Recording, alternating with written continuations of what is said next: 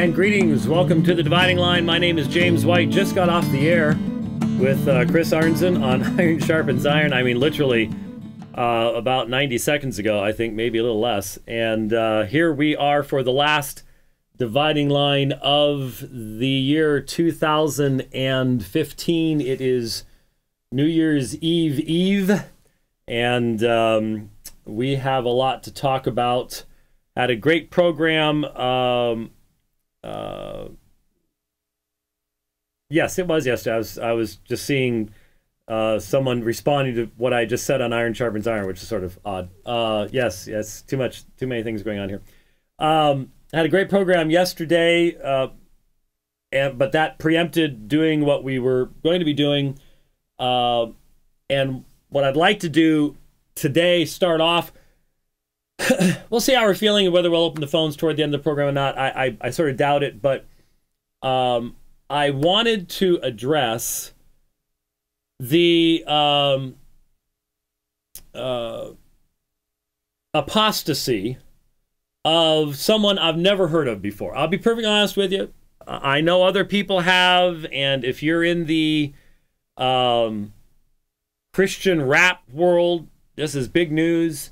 I'm not in the Christian rap world. Hey, I've participated in the writing of a few spoken word songs, which is still one of the more interesting aspects of my resume, to be sure. And you should see when Rich sings those songs. It's great. You know, he's got the beat down and the like. Anyway,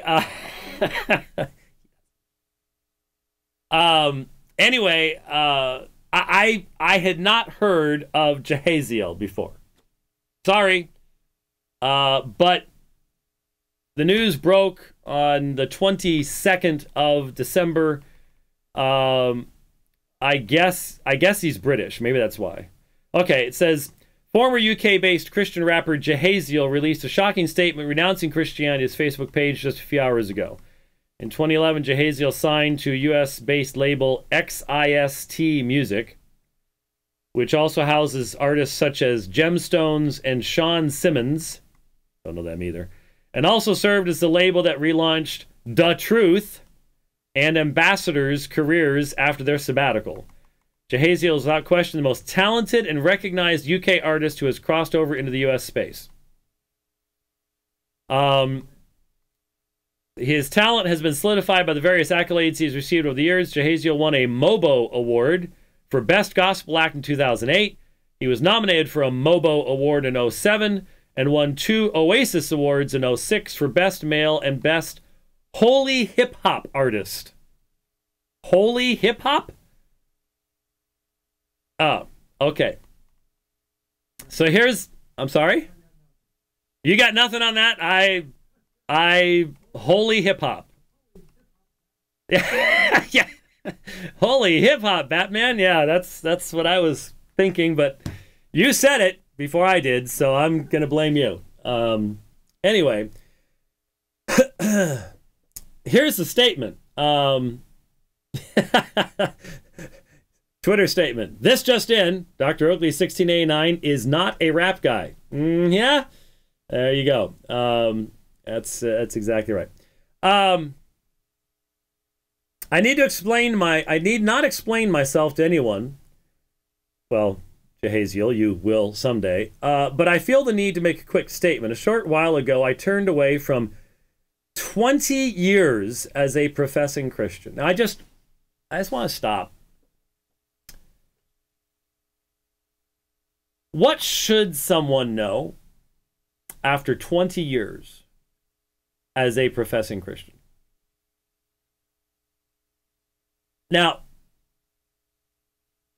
I hesitate to say this because I'm going to have to step on some toes. But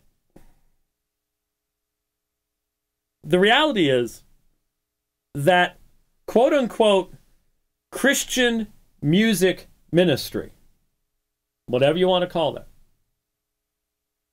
has an abysmal record in producing mature Christians. An abysmal record. And the reason's obvious.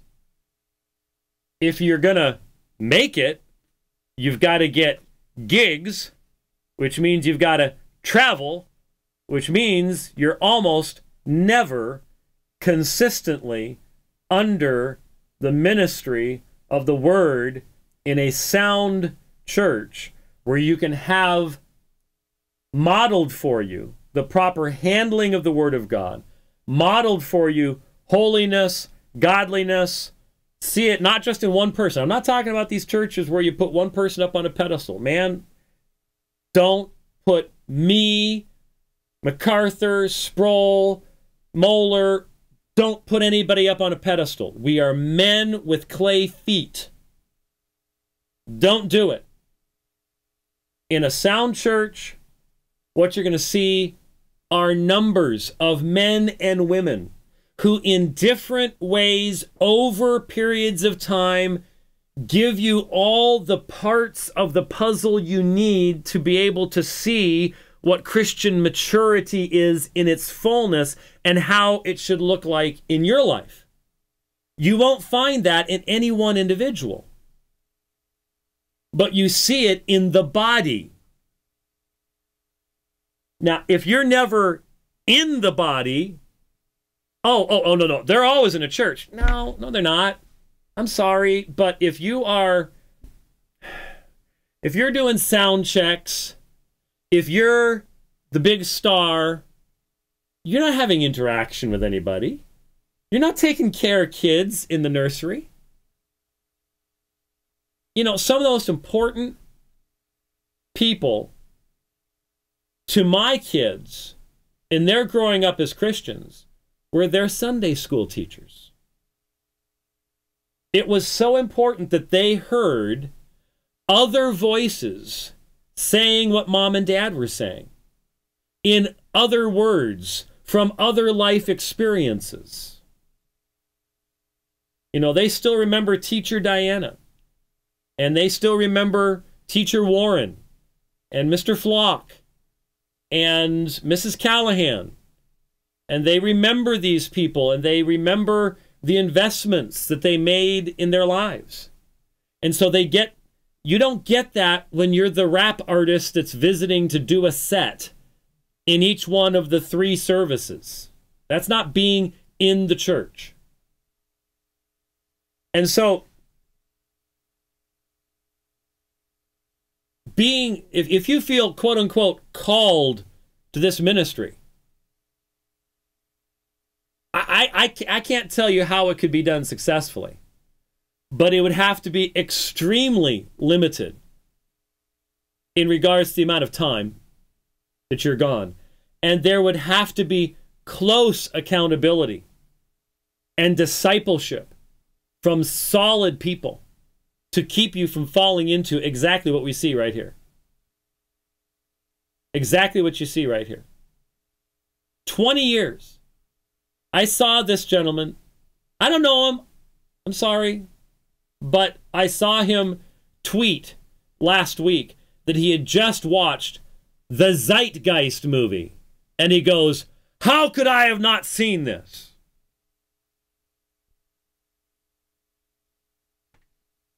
The Zeitgeist movie, which sets the standard for abject inanity on the level of any meaningful scholarship whatsoever. And now he's all excited about it. Now, after 20 years as a professing Christian, if you were in a meaningfully sound church, don't you think you'd have a foundation upon which to examine something like that? And if after 20 years you don't, it's possible you're not in a good church. Or it's possible you're in a good church and you just aren't taking advantage of it. I mean, it's possible to be in a good church and just simply ignore much of what's being said, I suppose. Though I would imagine eventually that would get to be troublesome in some way. But after 20 years, and the stuff that Jahaziel is going to say here demonstrates this individual was never discipled, was never grounded, was never put in a position of being able to grow or mature in any way, shape, or form. Now, of course, Theologically speaking, they went out from us, so it might be demonstrated they were not truly of us.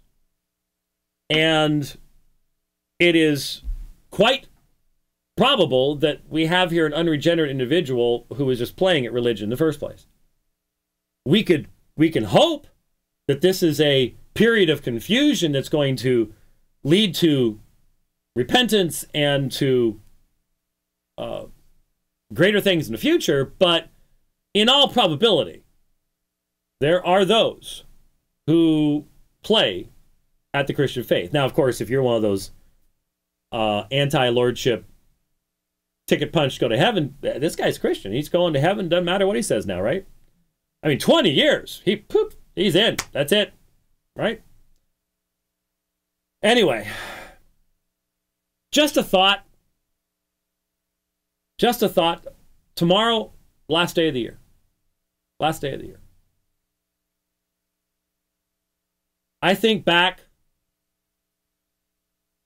and we have this tradition at our church. We have a New Year's Eve thing we do. And years ago, Fry dumped the movie stuff on me.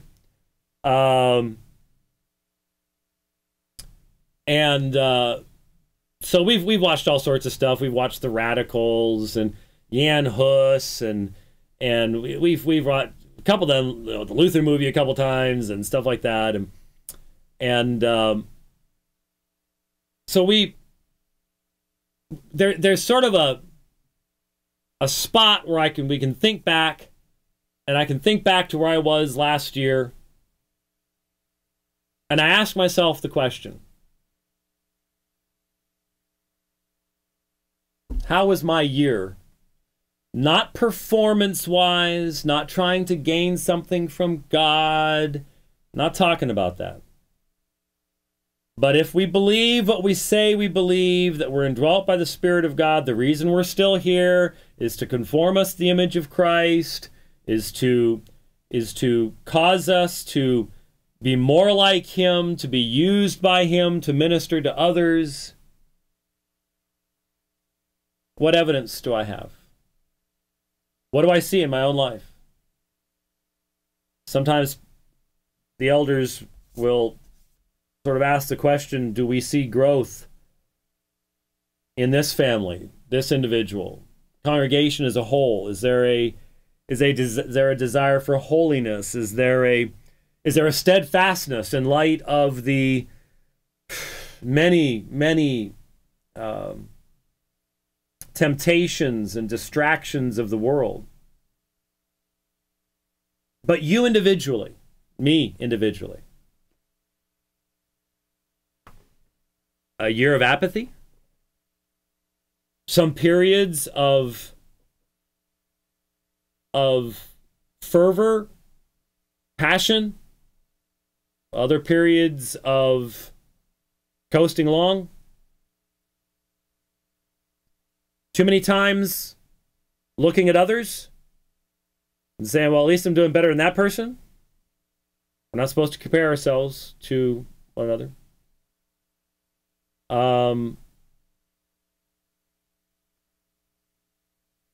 What about it? How do you evaluate yourself? You're the only one that can. And the scriptures say we are to examine ourselves. Or some people say you should never do that. I know there's the whole hyper grace movement, I guess. You're never supposed to do these things. I'm sorry, the Bible won't have anything to do with any of those things. Where am I this year in comparison to last? And what kind of effort will I make to be able to look back upon 2016 and to be able to say, I've seen the work of the Spirit of God in my life. I've hated my sin. I have sought holiness. I have sought to serve Christ. I've sought to be used of Him in the service of others. What steps will I take? You know, it's real easy to, the next month is that month where, all the gyms make all their money for the entire year. because everybody has their New Year's resolutions. But spiritually, different issue. Different issue. Really is. 20 years professing Christian. I had a good job with a church organization, a house provided by the church, a large social circle of like-minded people, a career in gospel music, and a worldwide fan base, a respected reputation and status within Christian and non-Christian circles. I don't question any of that, though, again, outside of my realm. Having left Christianity, I may have lost all of these things, but what I have is worth more than all of them combined. I have my integrity. Really, Jahaziel? You have your integrity? For 20 years, you did not study your faith enough to know it worth anything? And you have your integrity now that you've overthrown that? How do you even define integrity? Because see, Jahaziel, if you're out there in agnostic land or atheist land, I mean, zeitgeist, oof, bad stuff. If you're out there, how does cosmic dust have integrity? What do you mean integrity? Where do you get that idea from? Remember, if God's gone, you can't borrow from him to make your worldview hold together. So, what do you mean you have your integrity? Where do you get that idea from? What does that mean to a cosmic accident that has no transcendent meaning? And if you get run over by a bus crossing the street tomorrow, you cease to exist, and that's it. You're dust. You're gone. Does that mean your integrity disappeared too? So is your integrity a physical property that a bus can squish out of you? Have you thought about these things? I don't get the feeling, Jahaziel, I'm sorry from what you said, I just don't get the feeling that you've thought this stuff through. Really don't. When I first joined Christianity, wow, that bothers me. When I first joined Christianity, no. I'm sorry. A Christian who understands the gospel would at least say something along the lines of, when I first repented of my sins and gave my life to Jesus Christ, when I was found by the Spirit of God and my rebellion was quelled and I was drawn to discipleship in Christ, when I became a servant slave of Jesus Christ. It sounds like you joined, when I first joined AARP, which I'm not a member of, and stop sending me stuff. Man, I'm tired of that. Somebody, as a joke, signed me up when I turned 50. I am not happy about that. Because I'm going to tell you, that's one organization, they do not stop. I'm going to call them pretty soon and say, you will stop. It won't make any difference. It won't make any difference. Anyway, sorry, there's a pet peeve of mine, but join Christianity. It's like, join the AAA. I have been a member of the AAA for a long, long time. I've never had to use it, but everybody else in my family has. so good investment. That sounds like what you did. You joined the AAA. 20 years later, you found out there was a better automobile club. That's not Christianity. That's not what it means. I realize for a lot of nominal Christianity, that's what it's all about. But that's not what it means. When I first joined Christianity, I was told, you must believe this book is God's infallible word. Before I'd even read the book, double exclamation point. Now, what have I said over and over and over again? By the way, I didn't say anything about opening the lines, so there's about a 98% chance we ain't going to be doing that. So I see folks there, and I'm like, huh? Anyway, I've said over and over again, and I'm going to say it again. I believe that when the Spirit of God works in a person's heart, that one of the inevitable results, one of the greatest signs of the presence of the Spirit of God in a person's heart and soul is a love for, a continued obedience to, a desire for growth in knowledge of the Word of God. John chapter 10, Jesus lays it out. His sheep hear his voice. There is a personal relationship, and that includes the means, the primary means that God has given us whereby we may grow in the grace and knowledge of the Lord Jesus Christ, and that is his word. And so when I see people who claim to be Christians, they have no passion for his word. They have no passion for his word. I mean, look, I am not sinlessly perfect by any stretch of the imagination. But when I sin, I hate my sin. I'm not apathetic about it. I hate it. And it never, ever, ever has made me question the authority of the scriptures that tell me that what I've done is sin. When I see people who can very flippantly begin to question the very authority of Scripture so as to allow for certain behaviors. And you know what? See this down here? Took me a while to get it. And what it's done is it's given me just enough perspective. Now, I'm not as old as some of you out there. And once I'm 70 and 80 and stuff, I'll be saying this a whole lot more often. But I've at least been around long enough now that I can think back, and I can think of that person, that person, that person. Saw it coming. Saw it coming. They're not a part of us anymore. And it didn't just happen overnight. Sometimes it does. Sometimes you're just left going, huh? Really?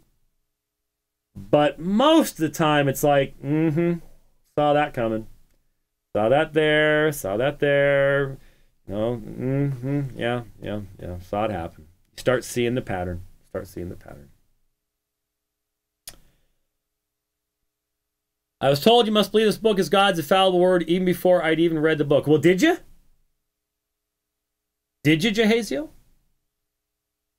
Were you taught it? All of it? Exposed to all of it? You know, I was saying to my wife after the, Sunday night sermon, Deuteronomy 20, not easy, folks. It's not easy to preach it. It's not easy to be in the audience. I mean, there are some texts of Scripture that are extremely hard to deal with. We're in Joshua right now. I'm going to have to read through Judges pretty soon. We read a chapter, or at least half a chapter, every service. New Testament in the morning, Old Testament in the evening. And that way, over the years, everybody who's there in attendance regularly is exposed the entirety of the Word of God. That means you got to read some tough stuff. And if you've listened at any point in time, you can listen to them if you want to. There are a few people that do. Listen to the Sunday school lessons that we post on Sermon Audio when I teach the adult Sunday school class. We deal with a wide variety of issues. There's nobody at my church that could ever say the things Jahaziel says in this article. Never. Never. They've been exposed to all sorts of things. I'm not saying there's no one that could apostatize from my church. I'm not saying that. But they could never with honesty say, hey, we never talked about stuff like that. I didn't know that there was this type of thing or that. No, they have been hit with pretty much everything. They really have. And my wife and I were talking about it. I said, you know, I just feel like it's necessary, given who I am and what I do, that if anyone ever does come to me and say, you know, I'm leaving the faith, member of the church, they'll have to do it in full knowledge of the answers to all of their objections. They may not accept it, but none of them's going to be able to say, you know, you just didn't tell me about this, or you didn't tell me. No. No. That's not going to fly. Not going to fly at all.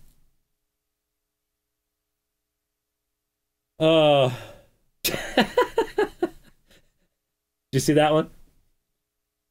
Debates and beats atheists, agnostics, Muslims, Catholics, and all sorts of others, but he's met his match in AARP. I don't like him. I don't like him at all. You know what I hate? They send these envelopes and they don't put a return address on it. And there's cards in them. You can't just throw it out. You have to open it. That's dishonest. Mean. I'm going to start an anti-AARP campaign right here on the air. How did I get onto that? Anyway, all right. How can one decide for themselves whether a book is accurate and true before they have even read and investigated the book thoroughly? Well, Jahaziel, you should have been reading and investigating it, but what you were called to do is to believe in the gospel of Jesus Christ. And Jahaziel, you need to recognize you, especially if you're doing zeitgeist stuff, you don't even think Jesus existed now. So it sounds to me like you never understood that what you were doing is you weren't joining a group. You were dying so as to serve one person, Jesus Christ. You were taking up your cross, denying yourself, following him on the death march. Doesn't sound like that was ever really explained to you. You ever really understood it. So I get it. You know, I get it. I'm not sure how, well, and it took 20 years to figure it out because you weren't, see, if you're in a good solid church where you were constantly being met with the claims of Christ, this would have become a crisis issue for you a long time ago. But if you're just all out singing poems, doing rap, then you don't get hit with this stuff. I get the 20-year thing now. Anyway, contrary to many opinions, I have met some great people in church and learned some great principles from Christianity / the Bible. I would like to know what those are. I love when people leave and go, oh, I really appreciate the great principles I've learned. Like what? I mean, if you're abandoning this worldview, then you've got to abandon all of it. And so, you know, you mean God's your creator? He's not your creator anymore? Everything else is based on that. If you don't think you have a creator anymore, then what great principles have you picked up? Or is it just now a matter of pragmatism? Well, you know, if you treat others like you want to be treated, that's, you know, that's generally going to result in a better, you know, I don't know. Oh, and then, you ready? You ready? I've met many sincere Christians, both churchgoers and church leaders. Oh, wait a minute. Back up. I missed a couple things. I didn't mean to. These principles, however, are not exclusive to any religion. So what are these? Just sort of basic pious platitudes of some kind? I have experienced Christianity in literally hundreds of contexts, so my perspective on Christianity is quite an informed one. So if you go to lots of churches, that makes you very informed. Ever thought, Jahaziel, that there's only a very narrow spectrum of churches that want Christian rap in them? I have met many sincere Christians, both churchgoers and church leaders, and although I have not seen every one of the, ready? 40,000 Christian denominations currently in existence. The number just grows and grows, doesn't it? There are not 40,000 Christian denominations. That's a joke, but it's a joke that gets repeated so often that it's just accepted as a truth, even though it's a joke. Currently in existence, I think I have seen enough to personally make a general conclusion regarding Christianity in the broadest sense. Now, I I would like to, I don't know what Jahaziel's background is, but I'd be interested in what schooling he received, what official training he received. I'm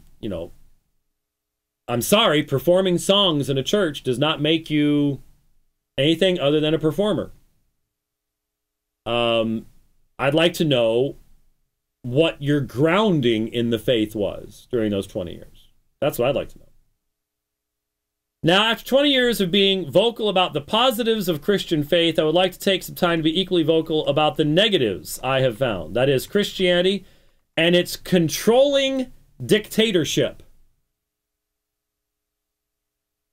You mean the Pope? What do you mean?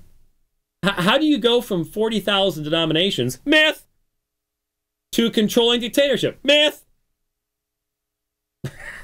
I mean, there's no middle ground there. Which one is it?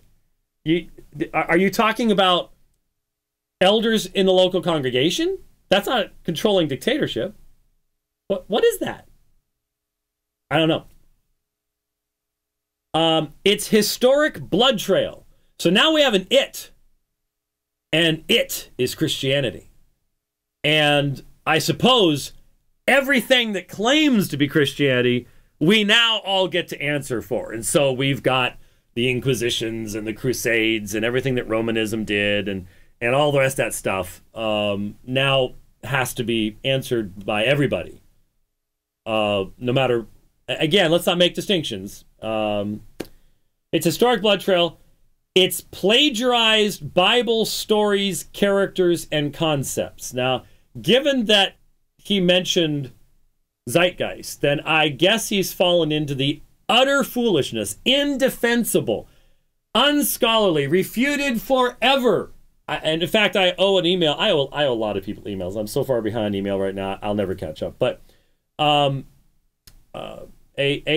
Muslim fellow that I've actually debated in the past wrote a couple days ago, what's the best book defending the Bible against the idea that it's just borrowing pagan myths and stuff like that? I didn't bring it in here, but The Gospel Amongst the Greeks by Nash is, wow, man, is it, what was that, almost 50 years old now? Might be. Well, I am, so might be. I think that's right around where it was. The whole mythology, the whole idea of religions just borrowing ideas from one another, that idea was just shredded in scholarly circles decades ago. Why is it now the majority view again, well, but not amongst serious scholars? The internet. The internet. The internet produces mindless idiocy in the place of scholarship. It does. We all have to use it. You're watching me on it right now. Great to have that part of it. But the reality is that movies like Zeitgeist could never survive in a serious academic setting. Couldn't. They're myth. They are myth. They're creating myths. No one can defend the Osiris, Horus, Dionysus, all borrowed stories stuff. It is pure abject stupidity on a level that is almost indescribable. It requires the IQ of a wet shoelace to believe these things. It really does. I have no respect for it. I can't have respect for it. It's that dumb. If you actually know those stories, if you actually know those sources, and then if you actually know Christianity, if you can make a connection, you're an idiot. I'm sorry, you're an idiot.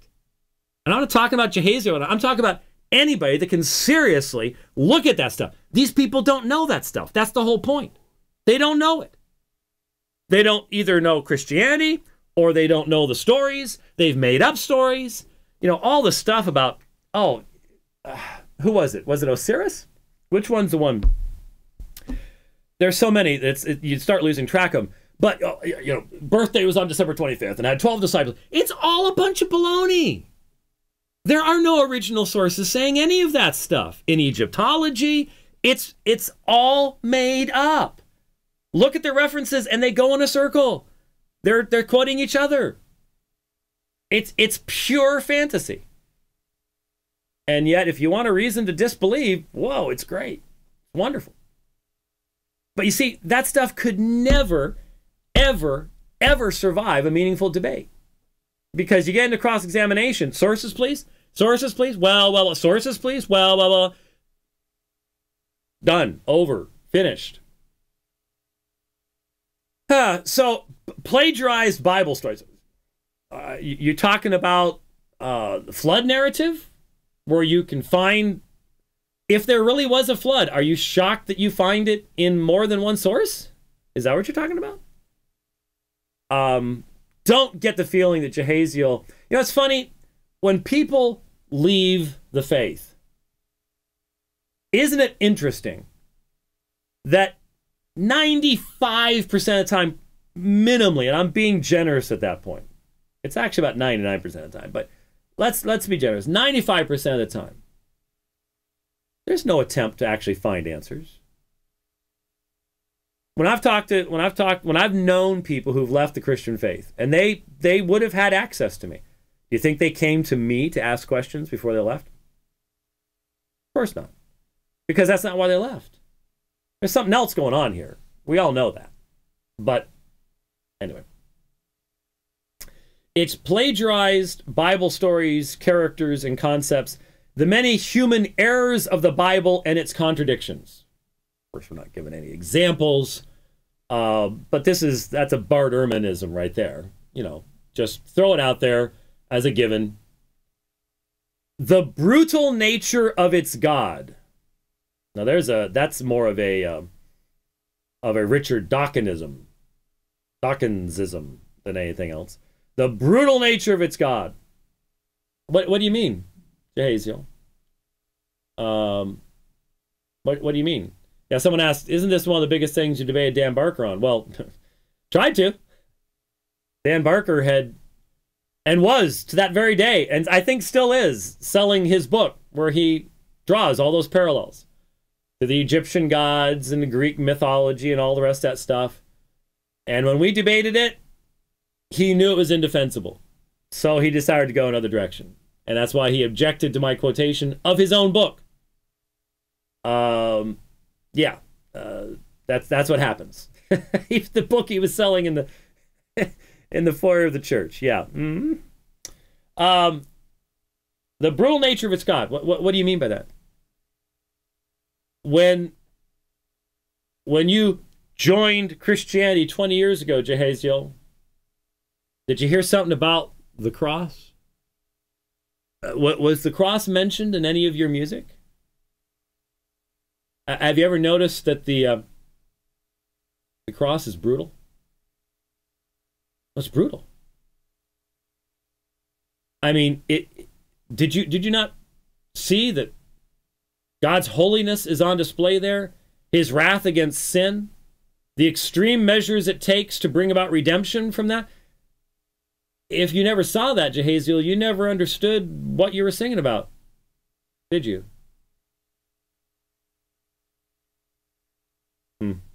Interesting. Its involvement in the slave trade. Well, again, what's the its? Who were the primary people who brought about the end of the slave trade again? Anyway. The Crusades. Oh, okay. The Inquisition. Oh, so we're all responsible for what Rome did now. Okay. Well, so I didn't think you were a Roman Catholic. Did you follow the Pope? Did you understand, if you didn't follow the Pope, did you have a specific knowledgeable reason as to why you didn't? There's a vast difference between being a non-Catholic of ignorance or taste or tradition and being a person of conviction who rejects the pompous, pretentious claims of the papacy. There's a lot of P's there. It sounds pretty good. The pompous, pretentious claims of the papacy. The witch hunts, its second-class view of women. Really, second-class view of women. I mean, this is borrowed. This has to be borrowed from some really cheesy, shallow atheist website. I mean, anybody just throw. It's so easy to put this stuff together. It's impossible to defend it.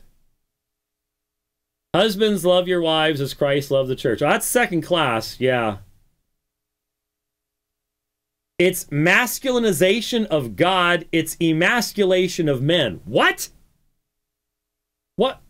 I don't even know where to start. What? You're a very confused man. Very confused man. It's financial corruption. Well, you get the drift. Yeah, I get the drift that you're just throwing a bunch of stuff together to have some excuse for your apostasy. I get that drift. Yeah, I got that. Are there all sorts of false prophets running around making money? Did you profit from any of that, Jahaziel? Did you have any standards as to what churches you went to? Any theological standards? Just wondering. Just wondering. You get the drift. So yes, I will go on, and I will not be silent as some have asked. My integrity will not allow me to be so passive against mass corruption. In all love, Jay. Well, Jay, my strong recommendation to you, if you're going to speak out,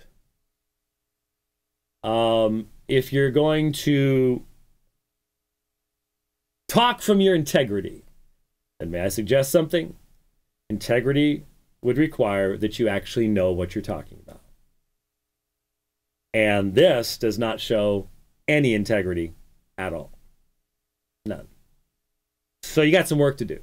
Got some work to do. And maybe my hope is that in digging into it, you might discover that you never knew, and there's a whole lot more there than you did know. Let's hope that's what happens. But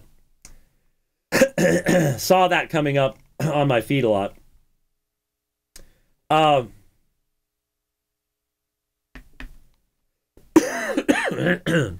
The old voice has been going for an hour and 45 minutes now, and the old cough is wanting to come back.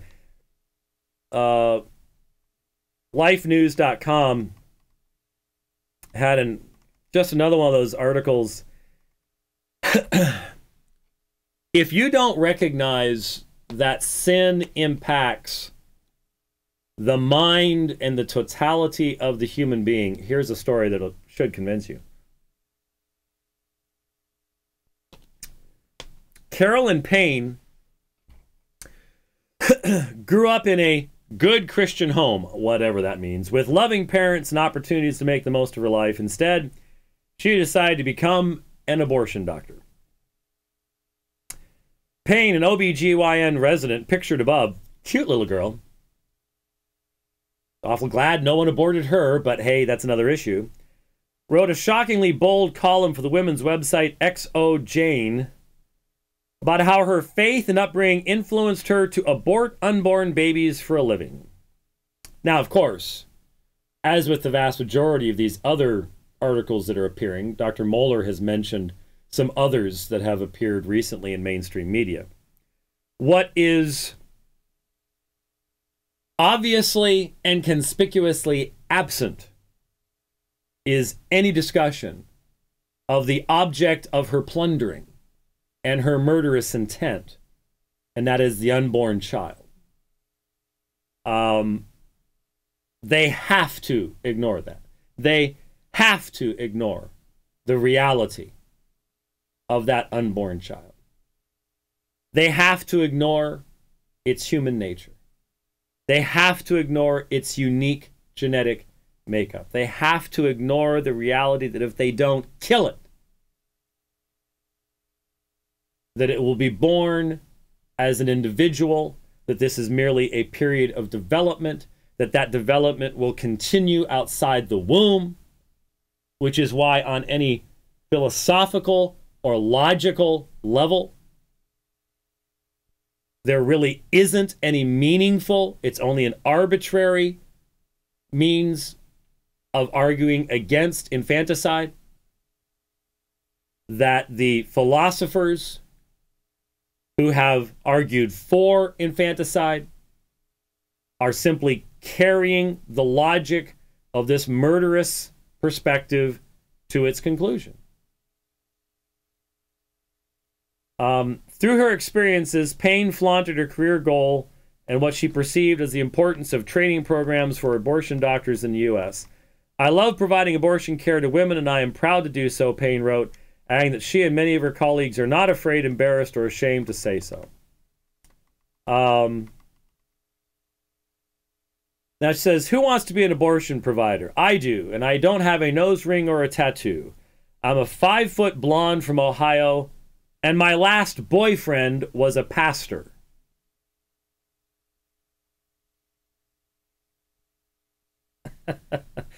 I'll just let that one sink in for a moment.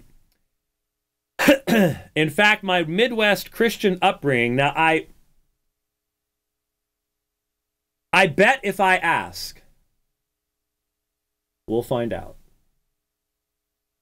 Anybody in this audience know where this young lady went to church? I'd be interested in knowing. I'd be interested in knowing. What is a Midwest Christian upbringing? Well, there's some great churches in the Midwest. But I believe Matthew Vines was raised around that area too. So, there's all sorts of apostasy in the Midwest too. Just be interested.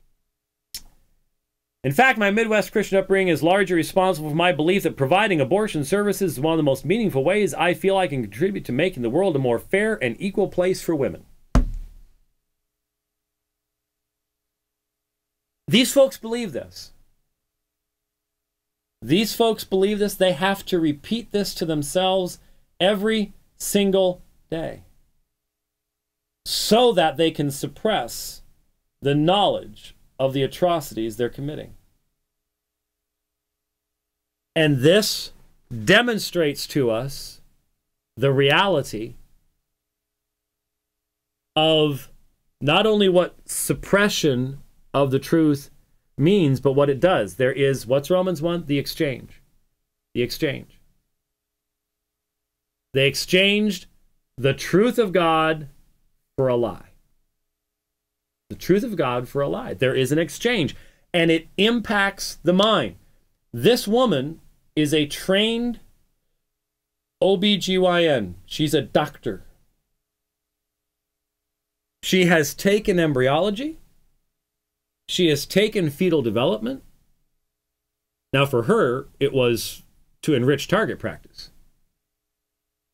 But I've taken those classes. I was Department Fellow in Anatomy and Physiology. And yeah, it was a while ago. I'd sort of love to take those classes again. They've learned so much more since then. But she's taken those classes.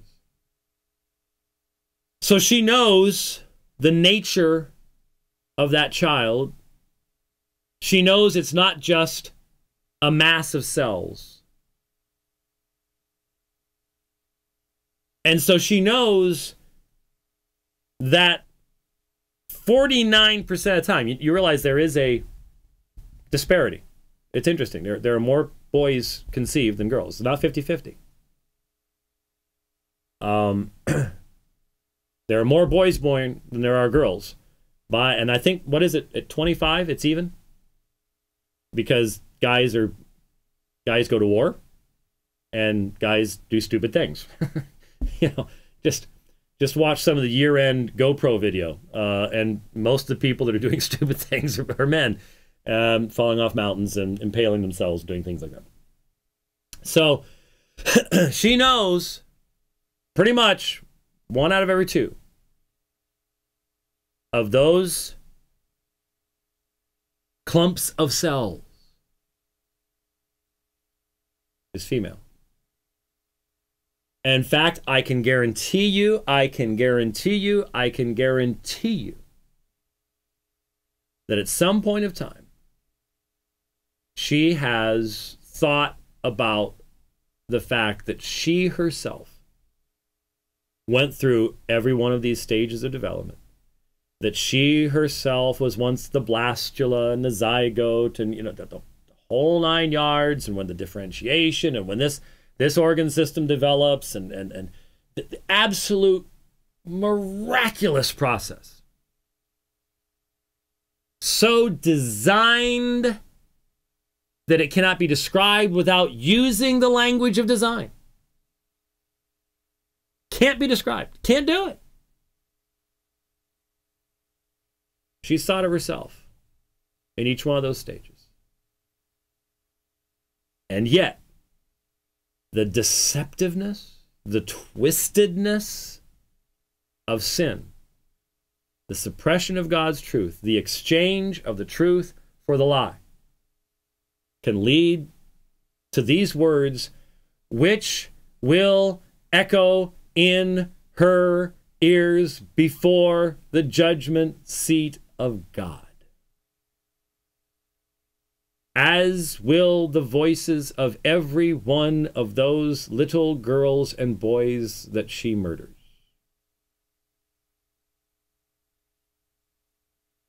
I left a comment on the, I think it was the Facebook posting of the LifeSite News article. And I commented about what I'm just saying right now. Here is the perfect example of the twistedness of what rebellion against God brings. But I also included in it that every one of us deserves to stand before that judgment seat condemned. Because it's so easy to look at someone like this and to be filled with righteous anger. To be filled with righteous anger. And yet, as long as we remain focused upon the great price that has been paid for our redemption, that our sin is just as reprehensible before a holy God.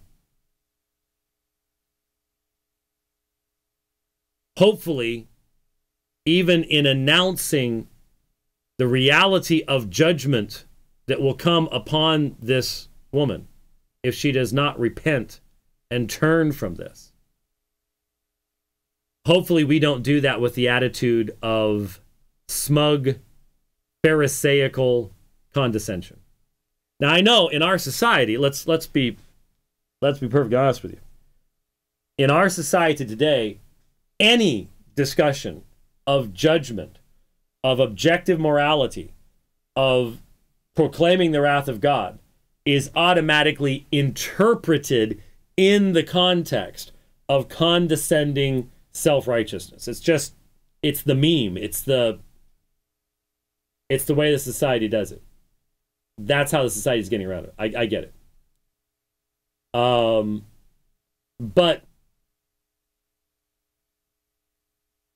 all we can do is control the attitude of our own heart.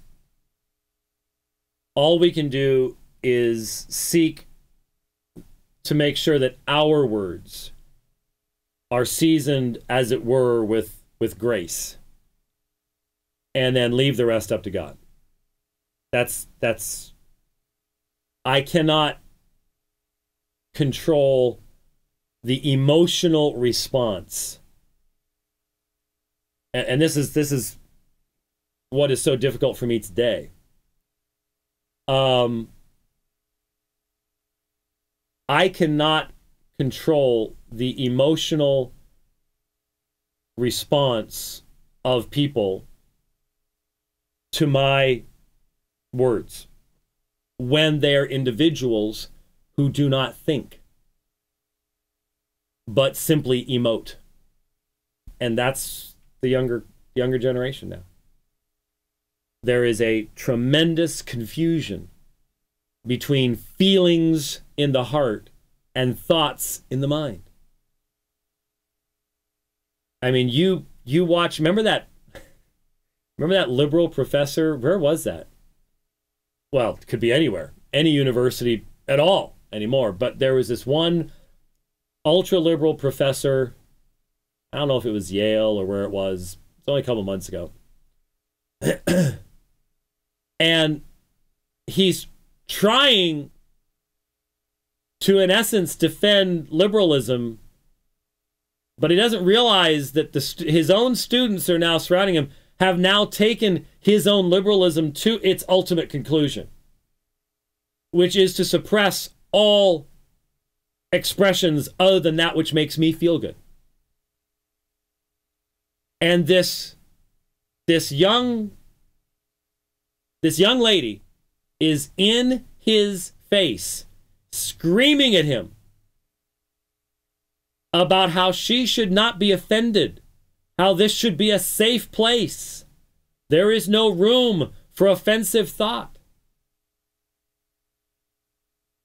I don't know how you reason with people like that. First of all, that young woman should not be in a university. This woman cannot think. This woman should... I don't know how... I guess there aren't entrance exams anymore. You know, it's just... As long as you can get, your government money, which is why it's so costly anymore to get a graduate degree. But you know what? There are people that shouldn't go to college. There are. I'll say it. I'll say it. When I grew up, it wasn't a given. And it wasn't because of white privilege or anything else. There was a standard. And there were some people in my high school that didn't measure up. It's the way it is. Oh, it's terrible. No, it's reality. It's life. And that young woman screaming at that professor is incapable of rational thought. She doesn't belong in a university. Doesn't. I don't know how you reason with someone like that. But it has taken a lifetime of abusing the image of God within her to turn her into that. Because that's not how life is. That's not how reality is. She's still a child. She's not ready for university. But there she is. There she is. And I don't know how to... Those type of folks will be offended by anything. By how you look, how you dress, who you are. They are just simply a walking factory of offense. And there's nothing you can do about them. Nothing you can do about them. Anyway. All right. That's it for the dividing line for 2015. Wow. I wonder how many we did in 2015. Didn't add that up. A lot. Probably somewhere around 100, I would assume. Maybe a little less than that. But some weeks we did 3. Sometimes we made up. So we'll see. Anyways, thanks for watching. It'll be a new year when we get together again. We will be with you next week, but then the week after that, heading for Charlotte and Georgia, and who knows what's going to happen then. But we'll see you next week, Lord willing. God bless.